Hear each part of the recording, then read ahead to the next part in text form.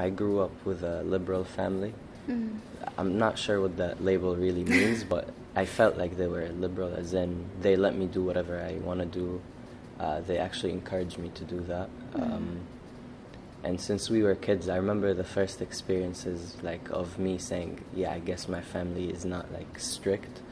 Was when we started sneaking the hookah to the basement and smoking it there. And then my dad found out, and instead of punishing us, he told us, "You can just ask me for it, and I can maybe join you guys." So after that point, we actually stopped smoking that much because it was more about the sneaky part of it more than the enjoying the smoking. Yeah. So that was one of the points I realized something. And then in education and school, one of the things that I also noticed was that religion was something important for a lot of kids, and it wasn't for me. My parents were both communists when they were teenagers, so they didn't really believe in religion in the first place. My mom later did believe, but she's not practicing, so that's also something else she's in conflict with, I guess. But yeah, so I never felt the need to be religious in school. I felt that in comparison to my peers. And then I suddenly got interested in high school and learning about it and learning its history. That was one point where I was like, I'm going to try to see something else other than what my parents are doing. So I started studying religion, and usually I studied religion's history more than the teachings of the religion. So I wouldn't study like religious books. I would study history books about religions. I was interested in that. Yeah. That was, I think, one of the things that I tried to find something else away from what my parents were interested in. And then even when my father taught me in school, he taught me one economics class. He would usually talk about government policies that would help close the disadvantage between the poor and the rich, the gap. How tax can help redistribute income. And then I remember being one of the people, but like, that doesn't make any sense. If someone worked for their money, don't they deserve it? Why do other people get their money? I'm not convinced by that anymore, but that was something I wanted to see, like, to challenge what my parents have taught me in all those years, because they both have come from a basic background,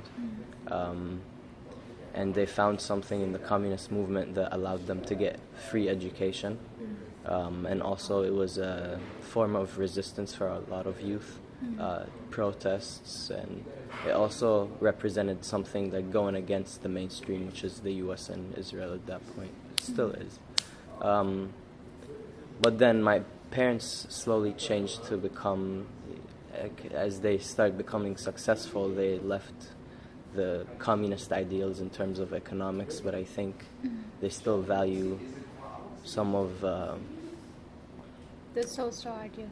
Yeah, how society works together to help everyone be represented or looked out for. So that's one thing. And then I came to Erlam, and I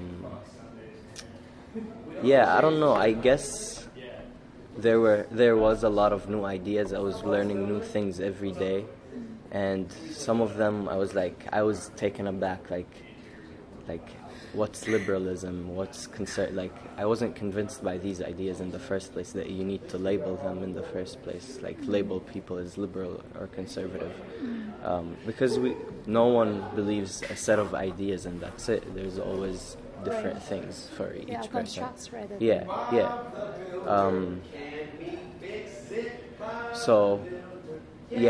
I started slowly learning about things that I wasn't introduced to and things I was already introduced to. So something big that I wanted to learn about was my home country, Palestine and Israel, and the conflict, because we don't get that sort of education back home because it's simply not allowed. So I was interested in that, and there I was even getting introduced to new ideas. about how, you know, liberals want to advance your cause, but they start using their own power to advance it rather than using your own voice. So even in liberalism, I was like, there's oppression as well. It's not limited to one field. So could you further explain that, like how they use their way in rhetoric? yeah, so let's say I'm in a group for Palestinian rights, and I am a Palestinian there, and I'm talking about my experience. And then there's other members in the group who are not Palestinian, and they're learning, but they're also advocating for Palestinian rights, and they're with us in the cause. But then they sometimes feel entitled to their opinions, as if the Palestinians in the group don't matter, or they don't need to be listened to. So even in liberalism, yes, you're advocating for a cause, but you're also making yourself powerful within that cause. Like, I am a figure, I am this, and people need to listen to me. Somehow it's about like imposing democracy onto other people. Yeah, exactly. It was this liberal idea of let's make the world a better place. But I'm gonna do it because I'm the white savior. They just need my help, basically. Yeah. So that was something I started noticing at Erlam. And then there were ideas that I was never really introduced to or really thought about. Sexism, I think, was one of the first things that I want to say I did think about it when you see people catcalling in the street or something like that. Yeah. Or that if you're a guy and you act in a feminine way, you're gonna get punished or not really punished, but at least ostracized in some way. Admonished. Yeah. Not specifically by just the parents, by society as a whole. And those are the things that I always noticed, I guess. But here at Erlam, you start thinking about everyday things, simple things, walking down the street is a whole different process. It could be a whole different process on who it is looking at you as you're walking. Gender, you perform it. It's not really something you're born with. There's sex and I've never heard of these different ideas. And then sexuality is another thing. Homophobia, all of these things that I never, because I didn't know there was such thing as a gay person. I started to learn about it in high school, but it was more of a curse, not doctrine, but as if you're a sick person, kind of. So it wasn't something, and we didn't see anyone oh, this guy's gay, because everyone's in the closet still. So that was another thing, that you don't even have to think about it, because you're privileged enough to not have to think about it. But when I came here to Erlam, I noticed that because there are people from all over the world and there's different struggles, they challenge you in a positive way to put yourself in their shoe and try to see how what you're going through is related to them. Because at the end, you're still fighting the same structures, but from different perspectives and different angles. Yeah. I think particularly that transition to make your experience, even though you are a privileged person, how to relate your own experience to their experience is so hard. When was that time came to you?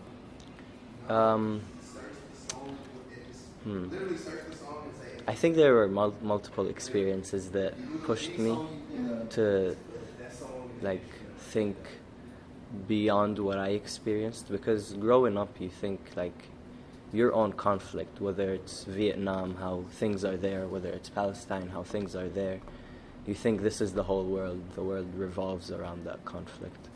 At Erlam, Palestine was just another place. But growing up, I thought this is this is the Holy Land. It's occupied. People notice it.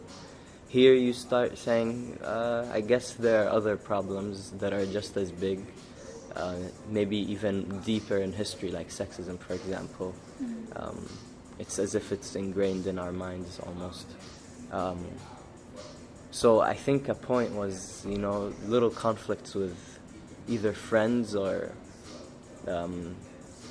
saying certain things and then someone challenging me on those ideas, whether it was in the classroom or even outside. I think that's when I started saying, I need to read more. I need to push myself more to understand more than who I am, but also others, because that way the world doesn't become just you. The world, it becomes you're exploring the world rather than, I don't know. Yeah, it just shows that there are different perspectives and different lives everywhere. And even to define who you are, it also depends on the framework of the world that you can see, right? Yeah, yeah. You have to define yourself up against some background. Exactly, That's why you yeah. have to see a background. Yeah. So, one experience, I'll give you two specific examples that I went through here. So when I first came here,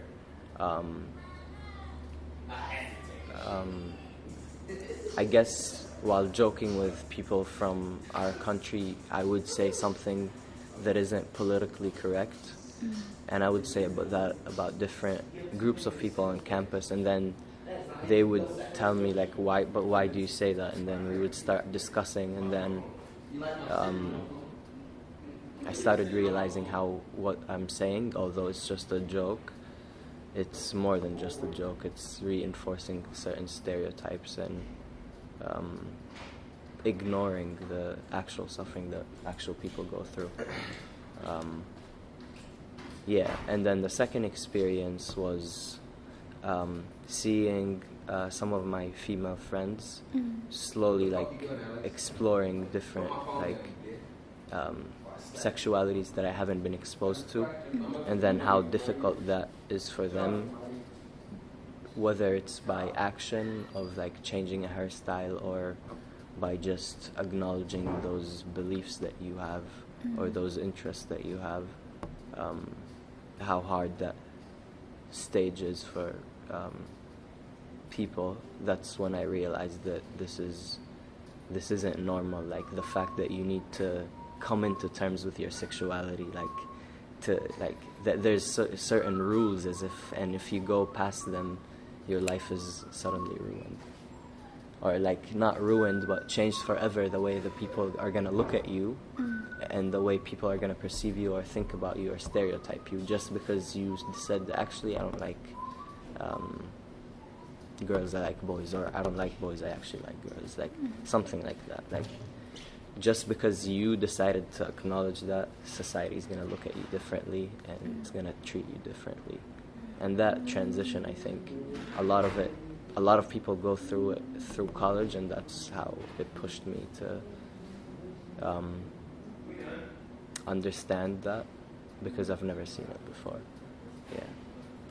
To acknowledge that if you cross that boundary, the society will treat you differently. Like that acknowledgement is empowering or intimidating. I think it's intimidating. I think a lot of like social constructs are intimidating because they're basically the rules and you don't break them. And I think we get exposed to that in different ways, either through like an education system that disciplines you and tells you to act in a certain way. You sit in a classroom, you stay quiet until the teacher tells you to talk. If you're a girl, you dress differently from guys. You have to. It's just everything is there as rules in school, and you have to follow them. And then suddenly you come to college, and half of those rules disappear. So you start exploring yourself rather than just going by the rules, and then you see the effect of that. From simple things like I don't know, like maybe less at Earlham, changing those habits gives, like, you get less judgment, but other places, being a girl and simply walking up the street and sitting in a certain way and smoking a cigarette will make people look at you in a different way than you